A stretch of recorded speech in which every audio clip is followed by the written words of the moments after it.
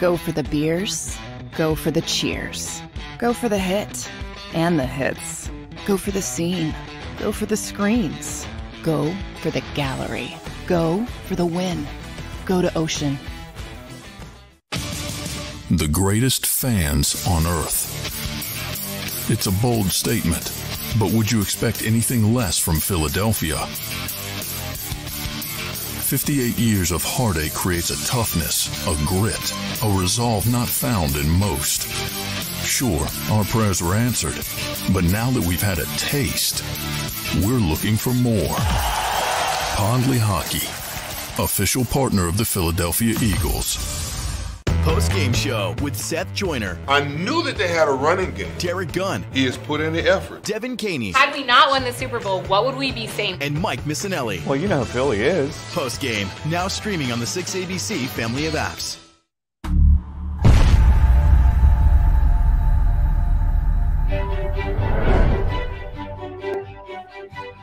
Happy New Year, everybody. Week 17 in the NFL. Marc Farzetta, Seth Joyner, Derrick Gunn joining you for the JAKIB Media pregame show ahead of the Eagles taking on the Saints. Yet again, we are in this play once again. Eagles win. They clinch the top seed. They clinch the NFC East.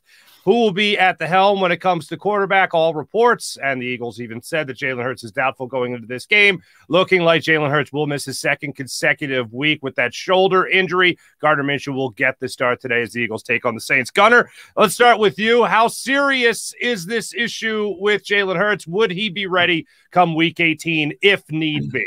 Yeah, this is more of a precautionary measure.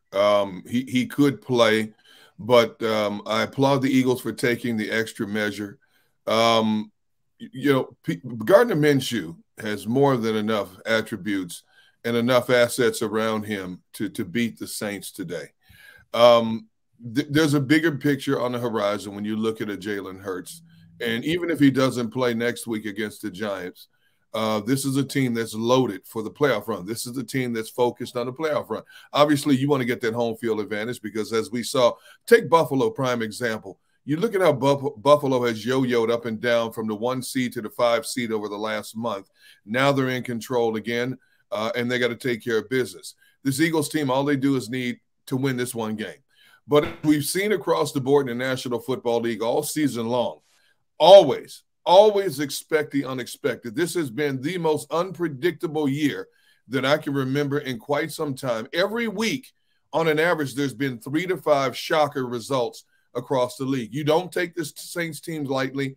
To the point, it's all hands on deck. I just saw a report earlier today that Marshawn Lattimore, who hasn't played for the Saints since October 9th because of an abdomen injury, he's playing today all of a sudden. You look at Chris Olave, who's been having hamstring issues. Oh, he's playing in this game today. It's all hands on deck because the Saints do have a faint hope of getting in the playoffs. They have to run the table and get a little bit of help. But it's the National Football League. It's exactly what the NFL is. Parity late in the season. Certainly. Seth, let's go to Jalen Hurts once again. Precautionary, you just heard it from Gunner right there. Do you think this is a situation that if the Eagles were playing for that top seed today and it was their last chance, if this was week 18, do you think he would be playing in today's game? I think he would. And we've seen videos of him running around in practice this week, throwing some little short passes around. I think that if they really needed him to go, that he would go. And Gunner, we always agree on everything. The thing I disagree with, they cannot go into next week's game and have Gardner Minshew play next week's game and have Jalen Hurts essentially go 4 to 5 weeks without playing. He must play some football either next week, or I don't know whether they're even going to have him active today, but he needs to be playing. Listen, Gardner Minshew's played well. The 2 games that they've asked him to play in the last 2 years, he's stepped up. He's gotten the job done. They fell a little short last week. But the dynamic of this offense, is built upon the athleticism and the skill set of Jalen Hurts. He can give them the short passing game. Every once in a while, he may be even able, to stretch the field passing the ball, you know, if he get it out of his hands early. But what really makes this offense go is the threat of Jalen Hurts being able to run the football. And when you don't have that there and his ability to scramble and make plays on the move, when you don't have that as a part of that offense, you're missing something. This Saints team, you know, there's a lot of bad blood between, you know, this team and the Philadelphia Eagles team. You go all the way back to 2017 and the comments that Alvin Kamara made, you know, the miracle in Minnesota, and them having to come here for the NFC Championships and feeling like, you know, that should have been them instead of Minnesota, and them saying that they would have come to Philly and beat us. You got Jalen Hurts 2 years ago in his first pro start against the New Orleans Saints, and you know he goes in and wins the game as a rookie against the #1 ranked defense in the National Football League. And then you throw into the mix, you know, this #1 draft pick, you know, this year, and what this game means to that positionally. I think that the Eagles are going to get everything that the Saints got today, and they better be checked in, locked and loaded, and ready to go from the jump. Because if you give this team, because they got some players on the defensive side of the ball, they got some guys. Cam Jordan's going to be coming. Demario Davis is going to be coming. And if you give those guys an inkling of belief that they could win this football game, the weather's going to be, what, 50, 55, almost 60 degrees, prime, great weather. We don't have the advantage of cold weather. They better be locked and loaded and ready to go today and take whatever little bit of fight that this 5-10 or 4-11 team has in them. They better be ready to snatch it from their souls early. Let's hope that's the case. And obviously after last week, the Eagles had a record worst day in terms of yards allowed in that game against the Dallas Cowboys, despite a couple of short yardage situations thanks to turnovers, courtesy of the Philadelphia Eagles offense. Those uncharacteristic turnovers that Nick Sirianni likes to describe them. But Seth, how hungry is this defense going to be to go after the quarterback today? How hungry are they going to be to make that big play and force those turnovers against this Saints offense? Well, I'll tell you this, you know, there's massive competition going on that defensive line. You know, you got 3 guys that's got 10+ sacks. One guy that's hovering right there, you know, on the cusp of joining them. And, you know, Jonathan Gannon is not going to call the game any differently. You know, I don't believe that he can trust Josiah Scott and Reed Blankenship to the level that he would trust the normal starters that would be in there. When you have Avonte Maddox in there, you know, you saw in the first half what he was willing to chance last week. I don't think he does that with Josiah Scott unless Josiah Scott has some kind of epiphany this week in practice and figured out, you know, where he's supposed to be and he's communicating with everybody back there. Unless you see that, I don't think it's really going to change that much. But they're going to get after Andy Dalton. Andy Dalton runs hot and cold all the time. He can be on fire one game or one half, and he could be ice cold and throw it to you 3 or 4 times the next half. You know, they've got to encourage that right now. I think the one thing that Jonathan Gannon is going to have to do, D-Gun, is he's going to have to get his corners up, and they're going to have to challenge the wide receivers at the line of scrimmage because Andy Dalton will not hold on to the football. No. He's going to go short passing game. He's going to get that ball out 1, 2, 3 and out, 1, 2, 3 and out. He's going to do everything he can not to give this defense the chance to upset the apple cart. And I believe that they're going to call the game that way. So the Eagles are going to have to get up, challenge the wide receivers at the line of scrimmage, be in position to knock some of these quick passes down.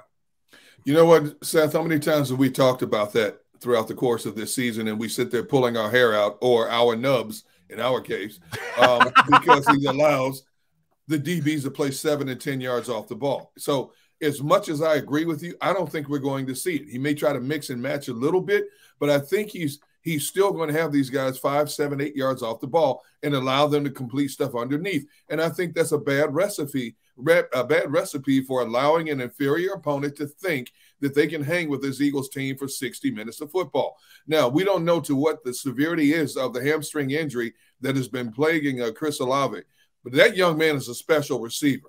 If I'm the Saints, I move him right to the slot and test him against Josiah Scott all day and force the Eagles to make some adjustments. They don't have Michael Thomas in their arsenal. There's no Jarvis Landry today. The focus will be on Chris Olave. What will they do to blanket this young man? Reed Blankenship is a good young player, but he still makes mistakes. Josiah Scott is like Jekyll and Hyde. You don't know who's going to show up week in and week out. As weird as it sounds, Josiah Scott has played better football when he's been called upon a few times to start than when he's had to come in and replace somebody due to injury. Well, it looks like today he is going to start. So I'm hoping that helps him settle in and play a much more consistent brand of football. But, Seth, we can sit here and beat our heads against the tables all day. I do not expect to see Jonathan Gannon have his Pro Bowl corners come up and play physical against whoever is playing wide receiver for the Saints today. Well, I think a lot of it too, Mark, is, okay, what's the recipe? You know that Alvin Kamara is more than formidable as a running back, not only running the football, but out of the backfield, okay? So you got to take care of the run to begin with. If you can take care of the run, that means that you don't have to commit as many assets to the box, you know, on second and long and third and long situations. Then the other situations you get yourself into, I think one of the and D Gunn, listen, he might not want to do it. And I think what happens with Josiah Scott is that Josiah Scott, when he's starting, he gets a full week of practice. Right. When you get a full week of practice, you get the communication and, you know, you get the reps and you get everything that you need. So maybe he's a little better under those circumstances. That tells me, you know, that when he's not starting, he's not preparing himself as properly as he needs to be, because you're always just one play away. But, okay, I'll keep an eye on that and see how he does, you know, in a situation where he's starting today. But the other thing that it brings into the mix is, you know, Jonathan Gannon's mindset. Okay, if I've got to commit assets to a Chris Olave in the slot against Josiah, then what does that do to the rest of the secondary? What does that do to the run game? Because now you're at a disadvantage as far as the numbers are concerned in the run game. And coverage-wise, somebody across the board has got to play man-to-man with no help at all. The thing is, when you look at an Alvin Kamara, his numbers have been down compared to how we've been accustomed to see him playing. Only 717 yards rushing, but he has almost 1,200 yards in total offense, okay? The last two games, all of a sudden the Saints have given Alvin Kamara the football in the running game 20 and 21 times. They've won both of those games. Alvin Kamara, before these two games, had not had 20 carries in a game since week number 3 of the season. Okay, all of a sudden he realized they need to rely on him a lot more for this offense to be effective. And, Seth, you were talking about Andy Dalton. There's a reason why Dalton has only been sacked 18 times. That ball's coming out of his hands. Now, the Eagles' defensive front can be effective just by getting pressure on him, forcing him to make decisions a lot sooner. Getting him down on the ground is going to be difficult for a defense that has been averaging 6 sacks a game for the last 4 games. But you don't need to get him down to rattle Andy Dalton. Andy Dalton is not the same quarterback he was 4 or 5 years ago. But he has shown moments this season when he can resort to being that Andy Dalton of 4 or 5 years ago. You don't want to see that Andy Dalton today, even with a depleted receiving core. Certainly. The other thing that comes into the factor here when it comes to the Eagles defense is how they're going to approach not just Alvin Kamara, but also this Taysom Hill character that seems to give a lot of teams headaches, especially in crunch time. Like last week against the Browns, he's able to come up with a touchdown, help get the Browns back into that game, and then Alvin Kamara gets another touchdown in that game to actually put the Saints over the top with the Browns scoring those 2 touchdowns in the third quarter. They seem to throw a lot of curveballs at defenses. So for me, when it comes to what Jonathan Gannon is going to be doing in this game, I consider this to be a pretty simple, keep it simple, stupid type of game for the Eagles defense. And when it comes to their guys in the middle, like a guy like Trent Edwards, for instance, how are you going to deploy him when it comes to getting after the quarterback if they do decide to do that? Are you going to have him be spying on Hill this entire game? Are you going to have him spying on Kamara this entire game? How are you going to be using those guys in the middle of the line? And also, probably the biggest factor in all this, it's not just Josiah Scott that needs a bounce back week. Kazir White has been playing a pretty good linebacker position for this Eagles team on the outside, and last week had a lot of struggles, was biting and read option plays, was biting on pump fakes from Dak Prescott. He really struggled last week, and if there's one guy other than Josiah Scott that I see that needs to bounce back, it's Kazir White in this game. And I think with the curveballs they can throw from this offense and Andy Dalton being a pretty accurate quarterback and getting rid of the ball quick, you look at a guy like Kazir White that I think Seth needs to jump back in this game. Well, listen, he's going to have his hands full today because he's going to be the guy on Alvin Kamara in second and long and third and long situations with him coming out of the backfield. D. Gunn talked about, that 500-plus yards in receiving that Alvin Kamara has. That's going to be his job. I would caution you, I don't know who it's going to be, but whoever it is on the strong side, whether it's a tight end or they go trips, and whoever that third guy is on the strong side, look for the New Orleans Saints to take a page out of the Dallas Cowboys playbook because they've been putting TJ Edwards in conflict lately. They go trips and they swap the tight end and the wide receiver and put the wide receiver inside and the tight end either in the slot or outside. So even in zone coverages, the task is on TJ Edwards to cover the number 3 receiver. Last week, they just had a field day against it between Blake Jarwin and CeeDee Lamb in zone. They just had a field day against TJ Edwards. But, listen, Kazir White, he's going to have to be the difference maker when it comes to, Alvin Kamara, because the Eagles can't afford to commit resources to help him and Josiah Scott. Then it's like pick your poison. As far as Taysom Hill is concerned, listen, I go zero coverage against Taysom Hill, and I just load the box up. He's going to run the football. He has thrown some balls this year. I'm not sure how many touchdown passes he's thrown, but I know he's thrown some deep balls and completed them. But there's not very many guys that I'm afraid of in that situation.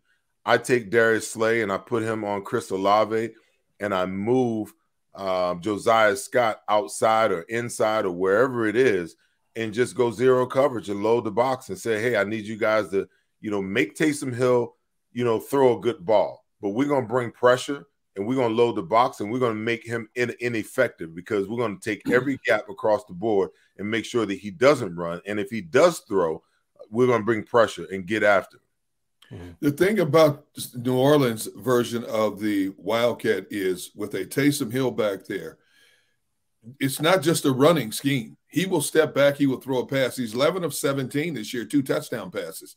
They will run like a jet sweep version of their Wildcat as well. They're very creative with their version. Taysom Hill is a phenomenal athlete across the board. You look at most teams that run the Wildcat, they run it with a running back or a wide receiver, so it's going to be a running play. But not with Taysom Hill. He is a strong, physical, fast individual that creates a multitude of problems for any defense. So when people say, it's easy to defend the Wildcat, no, it's not, because you don't know what he's going to do, and you don't know what this Saints offensive coordinator has in store. I mean, what has Lane Johnson told us every week for the last month or so? Every time they have faced an opponent, they have seen something when the game unfolds that they did not see in the film room all week long leading up to that game. And I expect more from the Saints. Every coordinator, every head coach has a certain arsenal of plays in his playbook they save specifically for the latter part of a season or in the playoffs if they're fortunate enough to get in the playoffs. With the Saints being in the situation they are right now, if the Saints run the table, as bad as that division is, as bad as their record is, if the Saints run the table and get some help with Carolina beating Tampa today, and then, of course, the Saints get Carolina next week, guess what? The Saints win the NFC South, they're in the playoffs.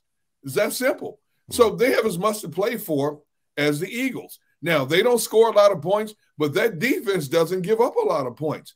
That's going to be an interesting matchup with this Eagles offense. Yeah, just for the record, the Saints average 20.2 points per game. That's what they score. That's ranked 22nd in the NFL. Their defense ranked 14th in the NFL when it comes to 21.7 points allowed per game. So they're definitely no slouch when it comes to the defense. However, last week against the Dallas Cowboys, the Eagles were taking on a football team that had the most takeaways in the NFL, and it certainly showed in that game with the Eagles turning the football over 4 times in that game. This time around, the New Orleans Saints just have 11 takeaways on the defensive side of the ball going into it. Turnovers have been a big deciding factor in both losses from the Eagles, both to the Commanders and the Cowboys. Is it a little bit, I mean, you can never relax, you can never break focus, but I'm sure that's a little bit of a comforting factor when it comes to when it comes to how many giveaways you had in the previous week, taking on a defense like this, Gunner, in what the Saints are actually putting out there on the football field, a team that doesn't take the football away.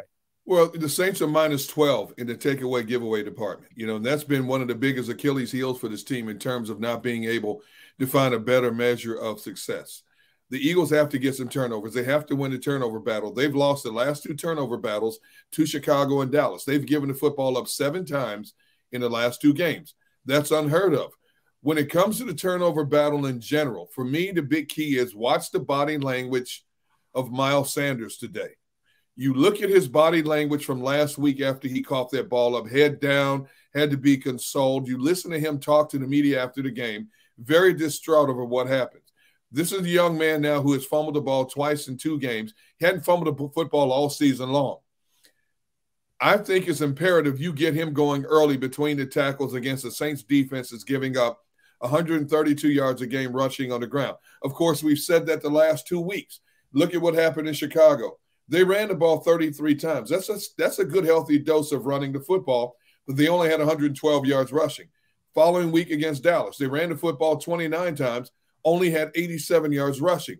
So obviously defenses are loading the box more and daring them to throw the football. As crazy as that sounds, they're more concerned about controlling the running game than they are the passing game. Oh, by the way, Chicago stayed in that game taking that approach. Dallas found a way to win the game taking that approach. I think the Saints have a better defense personnel-wise than both the Cowboys and the Bears. So it's going to be interesting to see what the Saints try to throw at this offense to keep them in check. What was let's go back to that for a second. The Saints better defense, better personnel than the Cowboys. Yes. The Cowboys defense is predicated on a pass rush. They're a sieve against the run, okay? Mm-hmm. You look at the Saints defense. If Marshawn Lattimore is coming back to play, you have Tyrann Mathieu in the back end of that defense. You got a good edge rusher in Cameron Jordan over here, Marcus Davenport on the other side. You have one of the best inside linebackers in the game in Demario Davis. You have another good inside linebacker in Caden Ellis as well. You've got a lot of good talent on the Saints defense. They haven't gotten the notoriety because of the team's lack of success. Do not discount what this Saints, and you have a pretty good defensive coordinator as your head coach, a guy who's highly respected around the league, and Dennis Allen for his defensive prowess. Mm-hmm. Do not underestimate the capability of this Saints defense. Well, Seth, now I'm scared. Now I'm a little scared. Now I'm a little scared about this game. No. No, but when it comes to the takeaways, that's the biggest thing for me. I mean, that's where the games are won and lost, especially with this Eagles. If there was any poster season for turnovers affecting wins and losses, it would be a 13-2 Philadelphia Eagles 2022-2023 team, of course. Seth, offensively speaking, we'll get in this with John McMullen coming up in just a second, but offensively speaking, from your perspective as a former linebacker, looking at this Eagles offense, Jack Driscoll, I'm sure, is a guy that you guys would want to attack a lot if he's going to be lining up there at the right tackle position. Lane Johnson's he's a Pro Bowler, as we all know. But when it comes to what you need to do to protect Gardner Minshew in this game, will Jack Driscoll, the former 4th-round pick from 2 years ago, be up to the task today?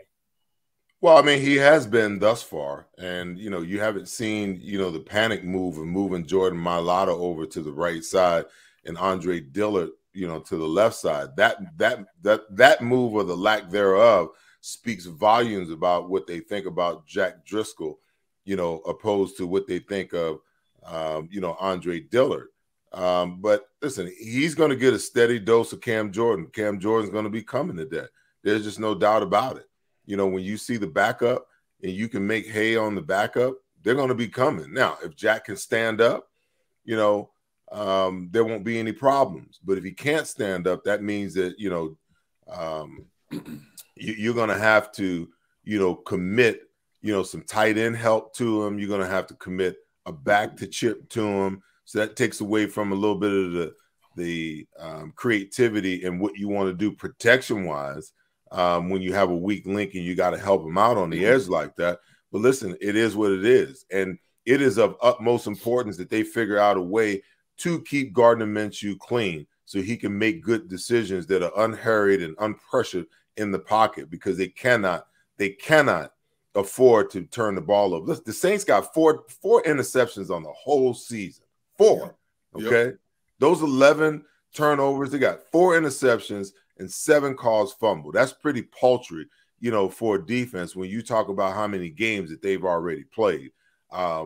with 7 caused fumbles, Miles is going to have to put 2 hands on the ball until he breaks the line of scrimmage and he's in a situation in the clear where he can run with the ball with 1 hand. But the more important thing, in my opinion, is making sure that you keep Gardner Minshew clean so that when you want to pass the football, that he's unhurried. Listen, the Saints, the scary thing is, Mark, and you talk about being afraid.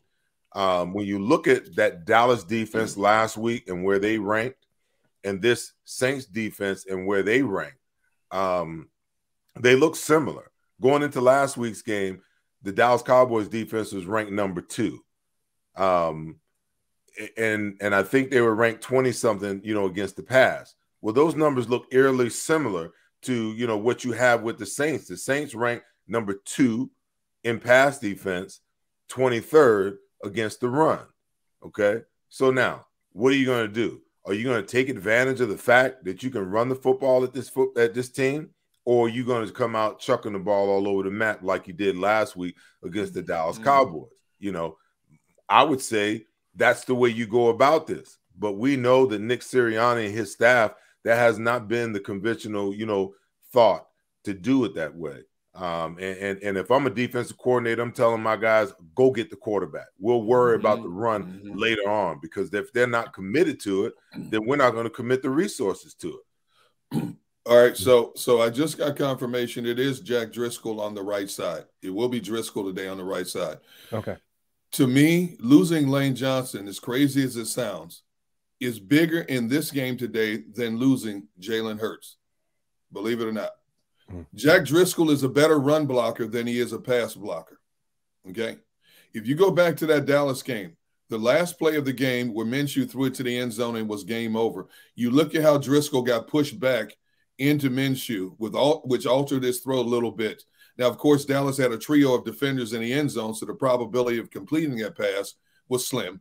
But Driscoll is a much better player moving forward than he is setting up to move backwards. That's why I said it's imperative for the Eagles to establish the run. Hit this team between the tackles, hit them in the mouth, control the clock, go down the field, put points on the board. The Saints are not built to play catch-up football. If they stay even with you and get on top of you, they're a much more formidable foe. If you can get up by a double-digit score on the Saints team, they're not this comeback type offense.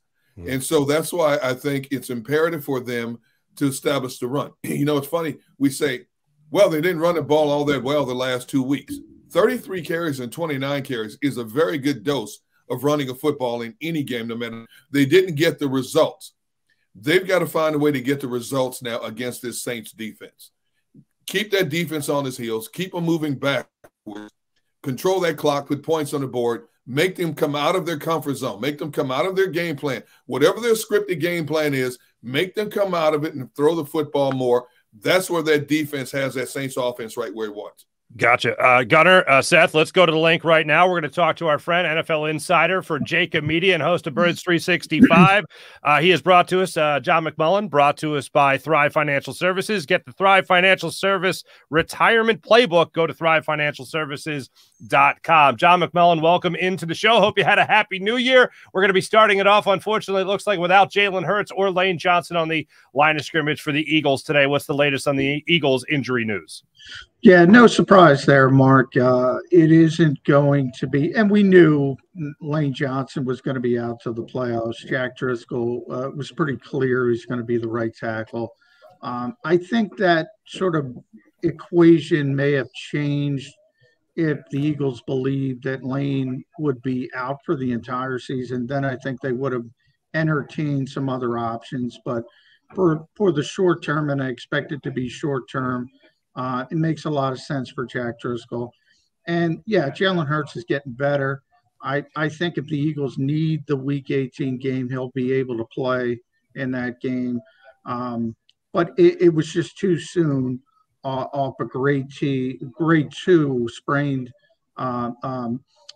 SC joint in the shoulder, because there's a risk. If you don't let that thing heal, it's where the collarbone and the breastbone sort of meet. You're more susceptible to have an injury, a further injury. So it makes sense that the Eagles are being cautious there. And the Eagles should be able to win this game at home at Lincoln Financial Field after 3 consecutive road games with Gardner Minshew. I think that's the hope. I think this is the hope. It's a so-called hat and T-shirt game, and you celebrate the division title, the #1 seed, and get as healthy as possible for the divisional round. When it comes to – go ahead, Gunner. Yeah. John, when you look at the way the Eagles should attack this Saints defense, I said a while ago, I think it's imperative to establish the run and work at the kinks that you had the last couple of games in running the football. You ran the football 33 times, 29 times. You didn't get the gargantuan results that we're accustomed to seeing this year. Whatever the problems were in terms of overcoming what defenses are doing, it's imperative to get that corrected today and take this Saints defense out of the game sooner rather than later. Yeah, and that might be on paper. I think it makes a lot of sense, Derrick, in the fact that if you just look at the Saints defensively, they're much better against the pass than versus the run. Well, you do have to realize they don't have the +1 of Jalen Hurts in the running game. That more traditional inside zone didn't work as well in Dallas without Jalen Hurts and the threat of pulling the football. Plus, Miles Sanders is dealing with a knee injury. He missed some time in practice this week, was wearing a brace on his left knee, hopes to ditch it for the game, but he's not 100%. So everybody's a little bit banged up. Maybe he can't handle that typical workload. Then you need more Boston Scott, more Kenny Gainwell. So there could be some issues with that as well. It's going to be interesting to see how the Eagles attack the Saints. They're supposed to get Marshawn Lattimore back, and they haven't had him for a long time. That's one of the best corners of football. That will help them immensely. To me, and I heard you guys talking about it, it's all about those turnovers, man. I mean, this team is really bad, 31st in the league, the Saints, and -12 in turnover ratio. And you think about the Eagles, up to that Washington game, they were +15 in the turnover ratio. They won it in all 8 games up to that point. And since then, it's been the opposite. They've been the worst in the league in turnover ratio. So they have to clean that up. I think if they play a clean game, they might win passing it, they might win throwing it, but they're going to win it. But they have to play a clean game. John, I like to stay right there on the turnovers and not so much, focus on what the Saints are doing turnover-wise, but, the Eagles. The Eagles led, to your point, the turnover ratio battle right on up until last week.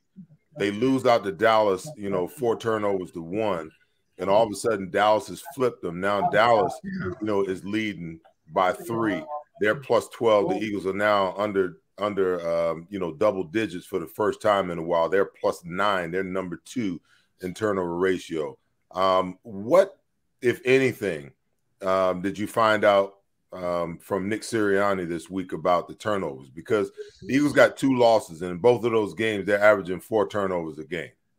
And I think it's bigger than that. And he was, you don't see, at least, you see Nick get fired up in games on the sidelines, but he's pretty even-keeled during the week. But he was pretty angry about the turnovers after that Dallas game. But it goes deeper than that, Seth. If you go back to the Week 10 loss to Washington, right, that's where it all started. As you mentioned, 4 turnovers there, 4 turnovers against Dallas. But they're -6.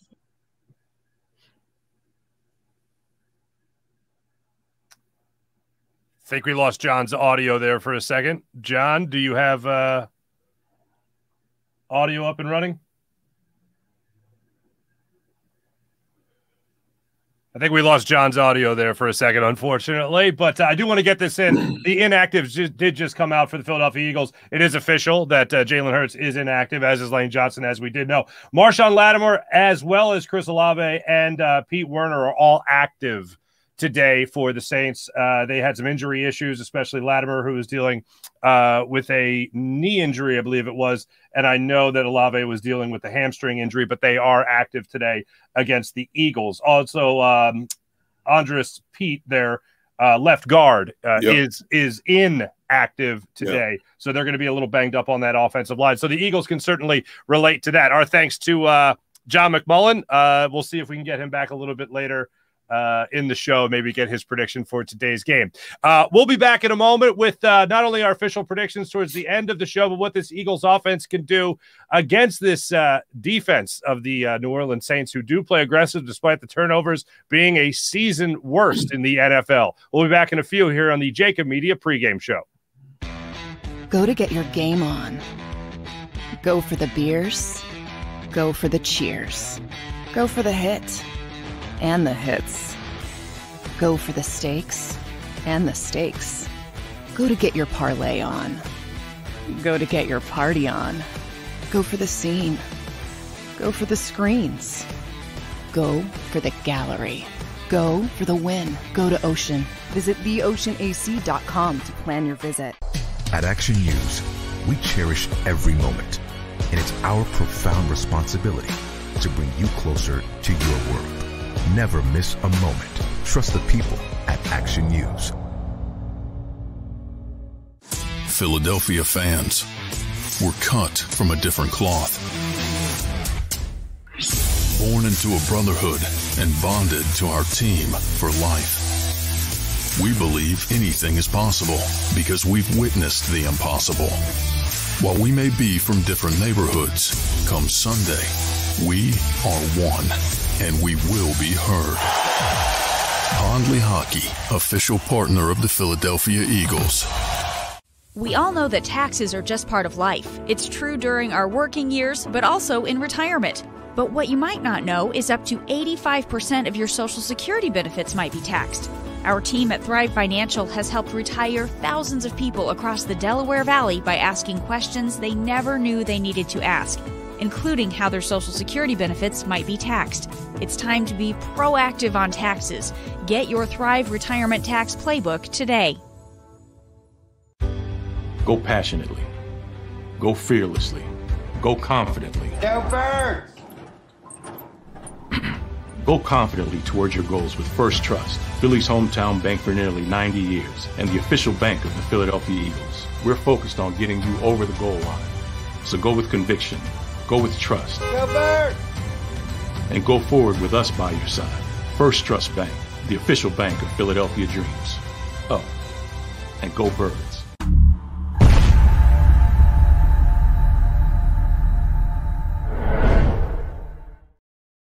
Score and save in southeastern PA and Delaware with Colony Pools this football season, and let the experts close your pool with a custom Merlin safety cover in green for the birds. And if you join our Winter Watch team, we'll give you another 20% off, and Colony Pools will handle it all. Keep your tiles on your pool, not in your pool. Fly with Colony right now, Birds fans. Visit flywithcolony.com. Number 1, Jeff D'Ambrosio. Destination Downingtown is rolling back prices for a December to remember. For a limited time, you can own, not lease, brand new 2023 Jeep Wranglers for only $30,995 or $339 per month. New Ram starting at only $30,995 or new Ram 1500 Bighorn Crew Cabs $189 per month. Zero down can deliver. Get the price you want, the selection you need, and the VIP treatment you deserve. Jeff D'Ambrosio, Destination Downingtown, Big Finish Sales Event.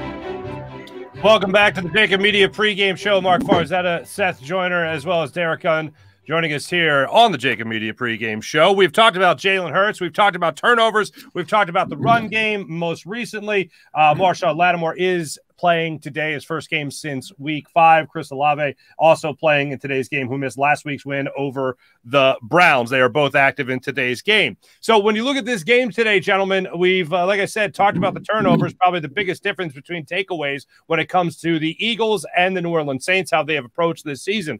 But after that, there's something interesting in this. And I don't know if you guys have seen this stat just yet, but the Saints have a great red zone defense. The Eagles, of course, with Jalen Hurts, have had a great red zone offense. You saw last week Gardner Minshew still being able to pull off that quarterback sneak for a touchdown to get a score against the Dallas Cowboys. But the Saints' red zone defense ranked 5th in the NFL with a 48.8 allowed success rate. The Eagles, though most of this, with the exception of one start with Jalen Hurts, have a 72.2 success rate. One of the best actually, in the NFL. So when it comes to these clashing of powers in this matchup today, who's going to be able to take advantage of this? Will it be the Saints defense in the red zone in crunch time, or will it be the Eagles with Gardner Minshew leading the pack at the helm, trying to take those scores and put those touchdowns on the board? You know, D-Gun, it's really amazing to me that the Saints can be ranked 23rd against the run and be ranked 5th in red zone. That tells you that they play some pretty good darn run defense, you know, in close proximity to their goal line. But they also, you know, are pretty solid in the passing game to be able to, you know, keep teams out of the end zone. You know, listen, the Eagles lead the league in red zone, you know, conversion. They're number 1, you know, with that 72%. You know, when I look at these situations, sometimes when you see guys get tackled right around the 3 to 4, it's like, get the ball in the end zone, okay? Because you never know what's going to happen. Just because you're in, you know, that plus red zone where you're inside the 10 doesn't always necessarily mean you're going to get there. You got less field to deal with. A lot of times teams will bring in the extra defensive linemen to put you in a situation where, you know, you can't run the football. They got their edge guys making sure that they keep the edges set hard and you can't get outside for contain. You know, it's really going to be interesting to see whether the Eagles can make some explosive plays that put them in the end zone rather than those red zone situations where they find themselves struggling, you know, to get the ball into the end zone. The Saints defense has a bend but don't break mentality. You know, I've watched them a number of times this year, and it's amazing how they'll give up chunks of real estate getting down to the 20, but all of a sudden they clamp down like a pit bull once you get inside the 20, and that's directly attributed to the scheme of Dennis Allen. But I'm confident when you look, even with Gardner Minshew under center, when you look at the scheme of the Eagles and how they scheme up plays and the weapons they have at their disposal, you look at the one touchdown they got last week against the Cowboys to Devontae Smith. Great play call. He's wide open in a red zone touchdown. You know, I'm so looking forward to seeing this chess match between Steichen and Sirianni versus Dennis Allen's defense and see how the Eagles attack this defense. When you look at Dallas Goedert is back and you look at the wide receiver combinations and the running back and the capability of doing a lot of things that they do, they should have a good measure of success. But they can ill afford to shoot themselves in the foot. They have to get 7s and not 3s against this Saints defense. It's imperative they put 7s up on the board and not 3s. There is a big saving grace in all of this, and we talked about the run defense there. Seth, you pointed that out as well, the bend but don't break, Gunner, like you said. But when it comes to defending against the pass, the Saints have done well in terms of that, you know, entire football field. But when it comes to the red zone, the one thing I'll hang my hat on is that they have a passer rating when wide receivers are targeted, and of course Devontae Smith is a pretty good wide receiver, as is A.J. Brown.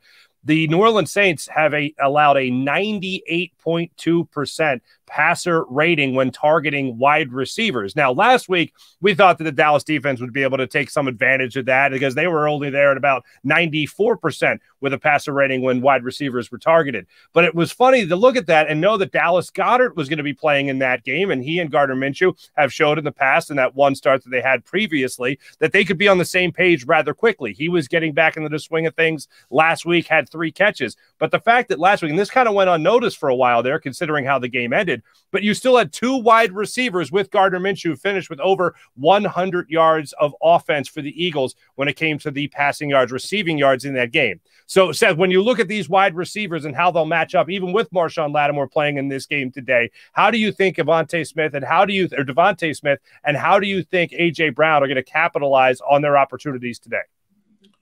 I don't think that the situation is any different for those two. I think the key guy, is Quez Watkins after, the week that he had last week. I'm just one of those guys that believes that, you tried something new last week because, you send Quez down inside. Those are not Quez Watkins routes. Those slant routes, those inside routes, those aren't his routes, So why do you have him running them? You run AJ on slants, you run AJ on over routes, or you put a guy with a big body like Zach Pascal in that position and you run those routes. You don't run those routes for Quez.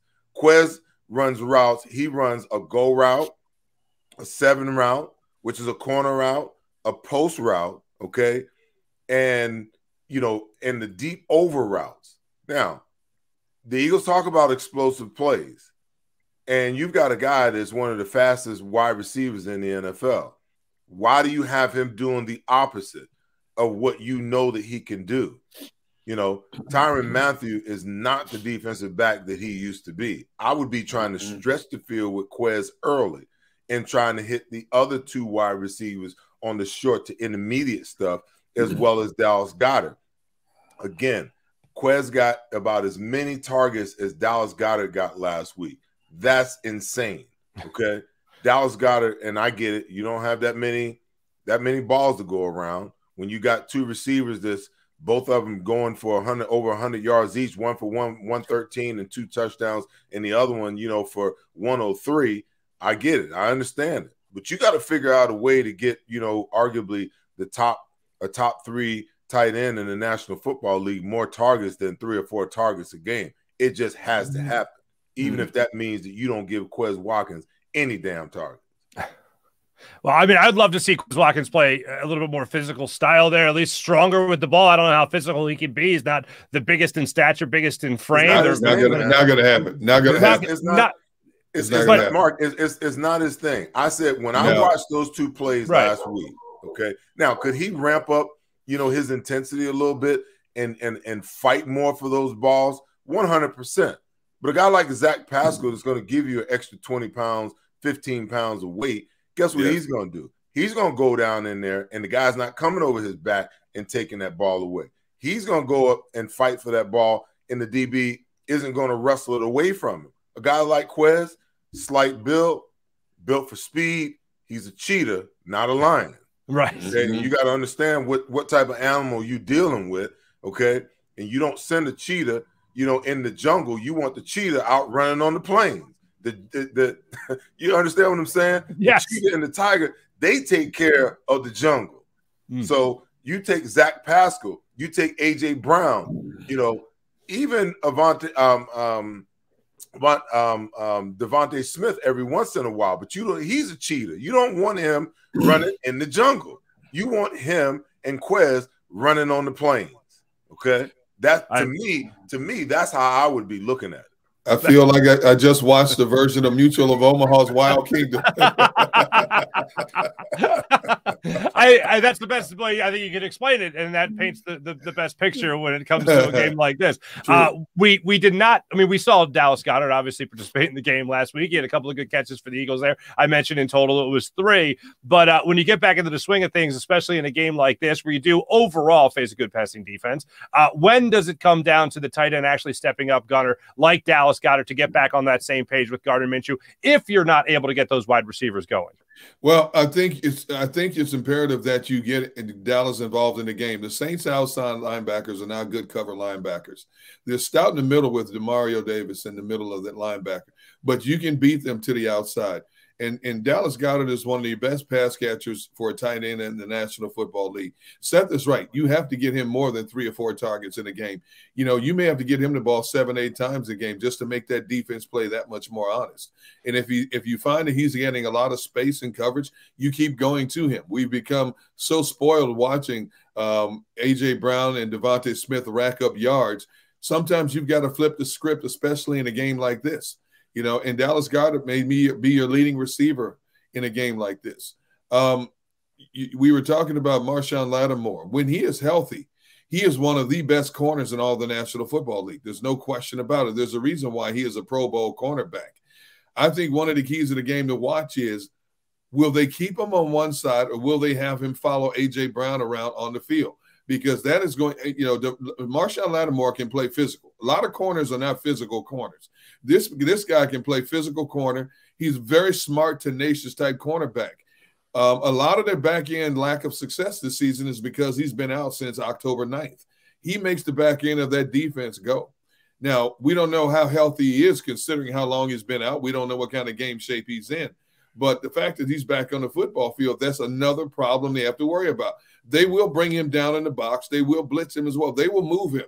But because of the wide receivers that he has to cover today, I'm curious to see how they utilize him. Will they leave him on one side? Will they have him shadow either Devontae Smith or A.J. Brown? Marshon Lattimore is a huge cog in their defense in terms of how Dennis Allen will scheme.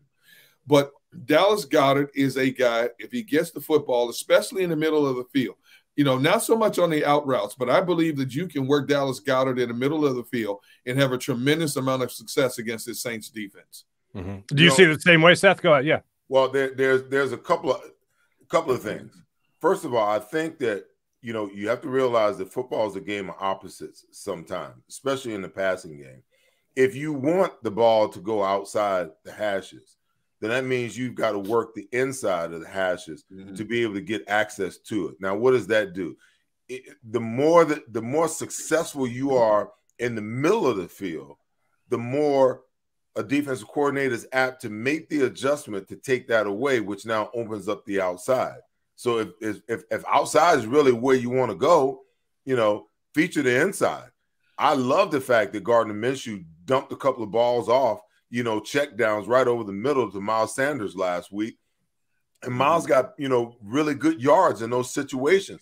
Take what the defense is giving you, okay? Because then what's going to wind up happening when you go 3 wide receivers and you keep dumping it, sooner or later those linebackers start to bite up a little bit. When they start to bite up, now you get Dallas Goedert, you know, on that sit down behind him or that deep dig behind him. It's just a game of opposites as far as I'm concerned. Now, when you're talking about Marshon Lattimore, D Gunn, I think the thing that begins to happen, if you're going to move him all over the place, then there's some advantages there for this, you know, for Shane Steichen, because a lot of times there's only a handful of coverages you can run when you got that guy shadowing an A.J. Brown all over the field, because they can line A.J. up anywhere. They've done it all year. They can put him in the slot.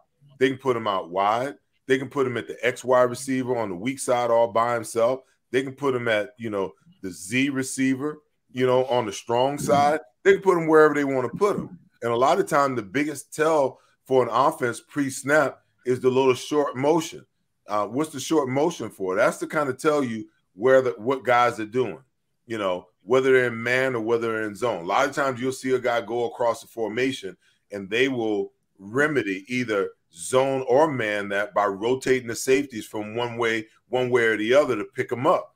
But a lot of times, you know, when you see that guy go in the slot, that guy that's on him got to go with him. That's a dead tell right there as to, you know, what type of offense your defense you're in and what you're doing. And the Eagles coaching staff have to be ready to take advantage of that, in my opinion. Before we get to our predictions, I need one specific prediction. And Gunner, that's to your boy. That's to your man. Wrong again, D-Gun. That's to your boy.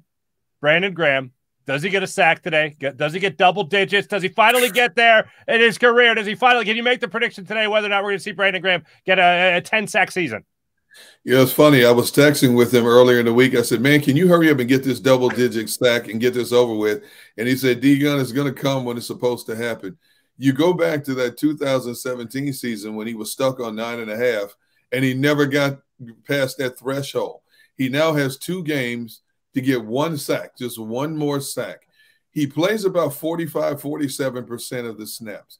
You're going up against a Saints offensive line that has had health issues, and Andrews Pete is not going to be in this game today, so they're going to have to juggle that offensive line as well.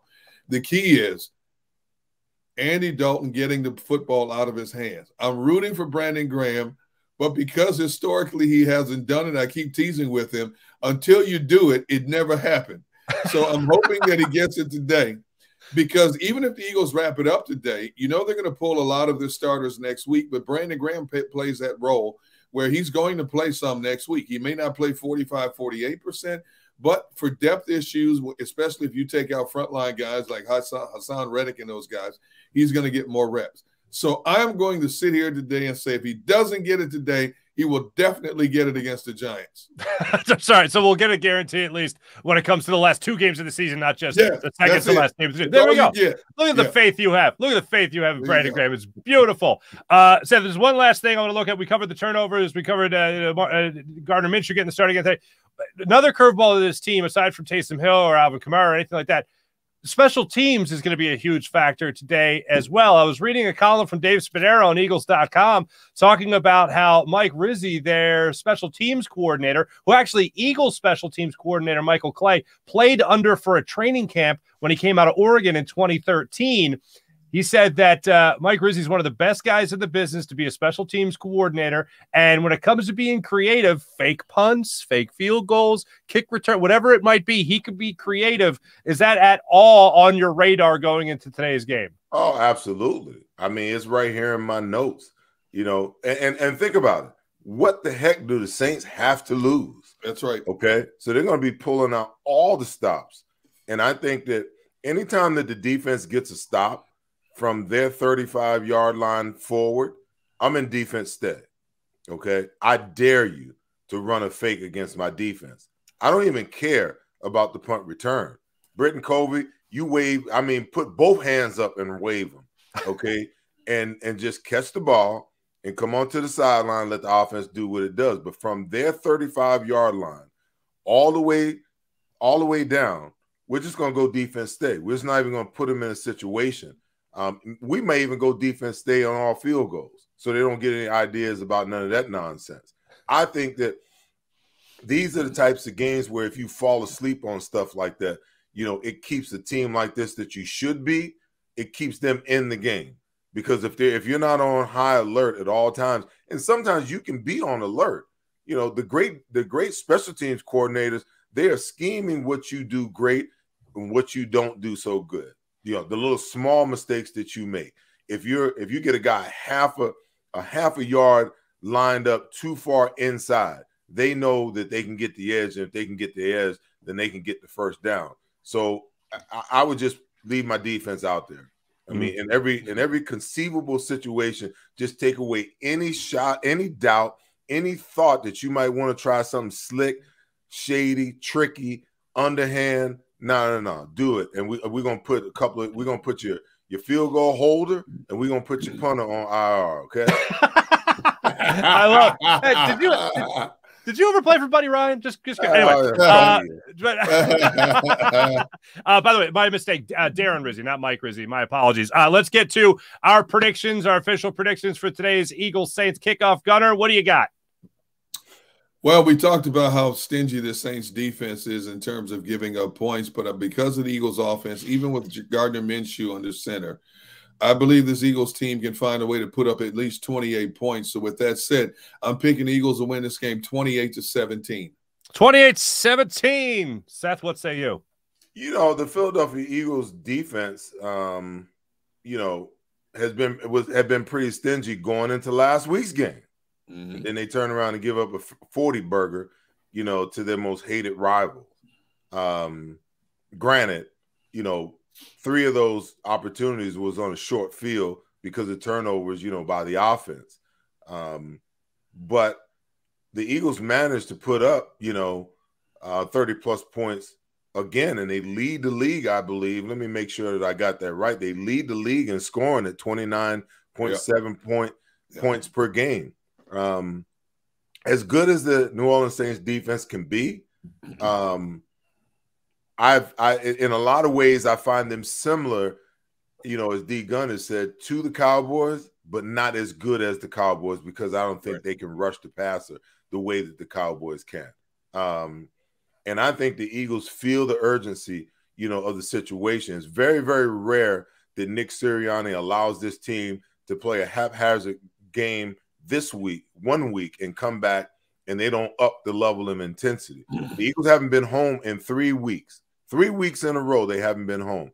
They're going to be home today. It's going to be 55 to 60 degrees. The fans are going to be rabid. They ain't going to be going in and out getting cocoa and all that kind of stuff because the weather's going to be perfect, okay? So they're going to be rabid out there today. And I just think that Gardner Minshew is going to have a day. I think the defense is going to have a day. I think BG is going to have 2 sacks today. I think that Jonathan Gannon is going to bring some heat today because these guys have a full week of practice, and Josiah Scott is going to be on his game today.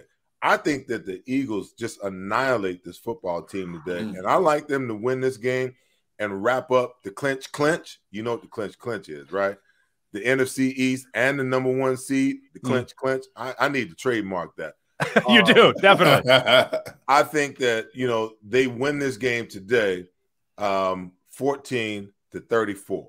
Woo! Whoa. Okay. All right. See, no, by the way, when you were given the temperature, 55 degrees, I thought you were given the score, 55-10 Eagles, something like that. But okay, we'll go with 34. All right. So I kind of see the game playing out similarly to you fellas, with the Eagles winning this game comfortably. I have this game being 27-14. Eagles winning 27-7 going into the fourth quarter, and they get one of them garbage touchdowns. But I feel like the first touchdown by the Saints today is going to be a face-palming moment where they do have some type of trick play or Taysom Hill involved where they score their first touchdown that way. But I see Gardner Minshew playing very well today, minus the turnovers that happened in the first game against the Cowboys, obviously, in his first start. I don't see that repeating itself in this game against the Saints for all the reasons that we talked about. The Saints simply do not take the football away. So Eagles win this game 27-14. I think Miles Sanders bounces back in this game. And when it comes to a star receiver in this game, I think it's going to be Dallas Goedert rising to the occasion and helping the Eagles overcome that tough red zone defense of New Orleans Saints. So I think Goedert gets himself a touchdown today. Also, guys, let's watch closely. Darius Slay. Darius Slay had a bad game last week. Darius Slay spent the early part of this week jaw-jacking with people on social media. And so obviously it's under his skin. I expect Darius Slay to come back and play like the Darius Slay we've been accustomed to seeing play. Now, Darius Slay hasn't had an interception in a game since week 5 against the Dallas Cowboys. Today could be the day Darius Slay gets that pick. Saints are depleted at the receiving core other than Chris Olave, who's playing with a gimpy hamstring. Let's see if Slay is back on his game today. Gotcha. I'd also go ahead. I think that, listen, Darius had a subpar game last week, and I think, he committed the uncommittable, by essentially throwing Josiah Scott under the bus as well. Yeah. He needs a good game to kind of get some of the heat off of himself because, that was unconscionable. And I applaud Jason Kelce for dealing with it in a roundabout way.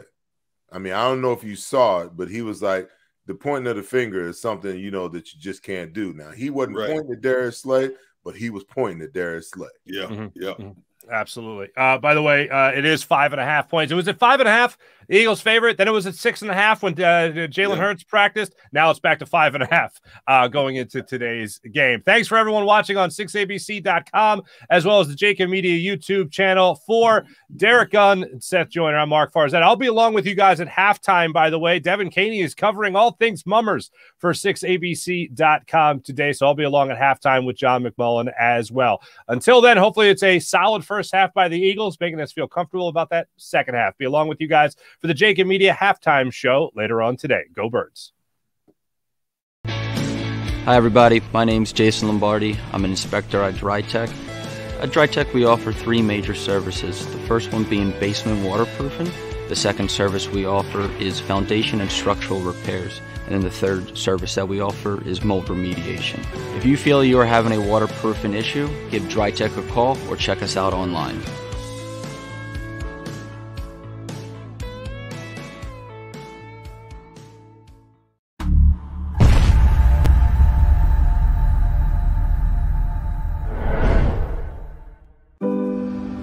My husband hadn't missed work in 15 years. His injury required months of rehabilitation, and unfortunately, the insurance company didn't see it that way. I was working 2 jobs, but it wasn't enough. One conversation with Pond Lee Hockey changed everything. We sat down, told them our story, and they guided us through the whole workers' compensation legal process. Pond Lee Hockey. Tell us your story.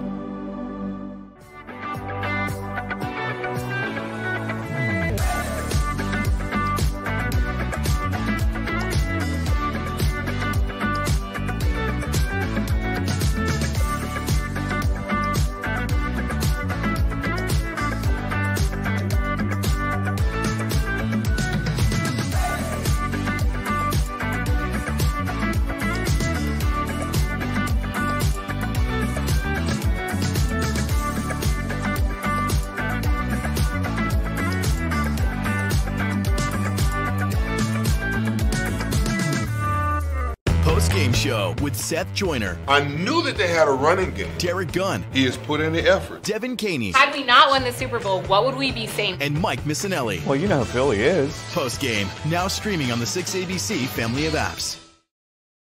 Celebrating the life of your loved one is what we do at Life Celebrations by Givnish. When the matriarch of the Dalloway family died suddenly at 82 years old, Life Celebrations by Givnish stepped in. They will make this the easiest thing that I know it's not easy, but they will make this as easy as possible. Life Celebrations by Givnish, customizing services as unique as the individual. I just know that my dad, who is in charge of everything, was not in charge of anything at that point when my mom passed. And again, just another shout out to this place for making it easy. Turning tragedy into a celebration of life, no matter how hard, is what we do at Life Celebrations by Givnish.